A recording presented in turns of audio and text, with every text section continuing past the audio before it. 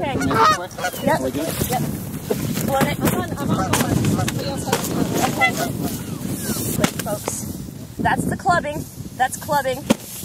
Oh, she might break some of her. There. Okay, so this is nest ID number 2.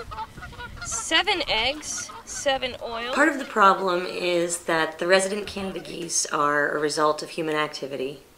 They historically did not nest in New England or even all the way as far south as Virginia. Wow, they don't want to give it up. No, they don't.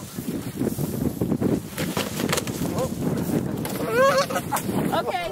I don't see any neck or leg bands on either. None. So on to the next one.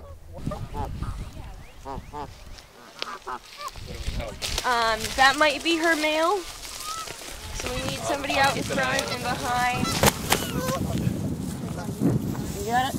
Their droppings are known to contribute to beach and shell fishery closures in the summertime with the increased nutrient load, increased bacteria. This upper part here, I think the Natural Resource Conservation Service obviously feels that they're a problem for our agricultural producers, and U.S. Fish and Wildlife feels they're a risk to natural wildlife in this area. Man, that thing looks mean! And the GeesePeace method that we're using that makes the egg oiling humane is that we test the eggs. So what we do is we put it in a bucket of water, and if it sinks, it's early enough in its development that we can oil it. If it floats, there's been too much oxygen exchange through the shell. We test 1 egg and it floats. We don't oil any of the eggs in the nest.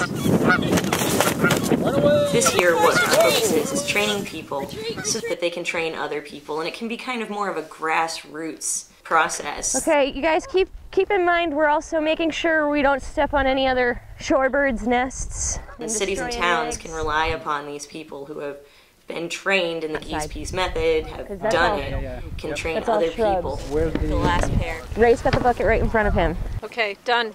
All right. There are a lot of people interested in this and concerned about it for their towns, and they want to come out and learn how to do it. Go down to the shore and get the bag.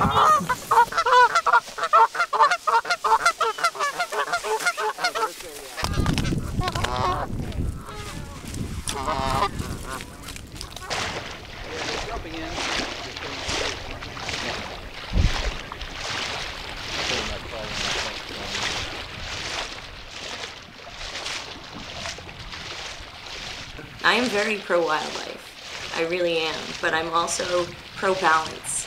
And when I see something historically that humans have done that puts nature out of balance, I like to try and mitigate that as much as possible. And it really comes from a pro-wildlife standpoint. I care about animals, I care about humans, and I want us to live more in balance.